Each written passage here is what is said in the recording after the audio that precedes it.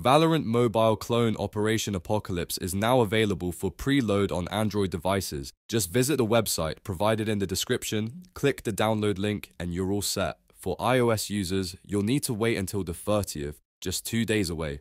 To download, switch your App Store region to China and grab the app from there.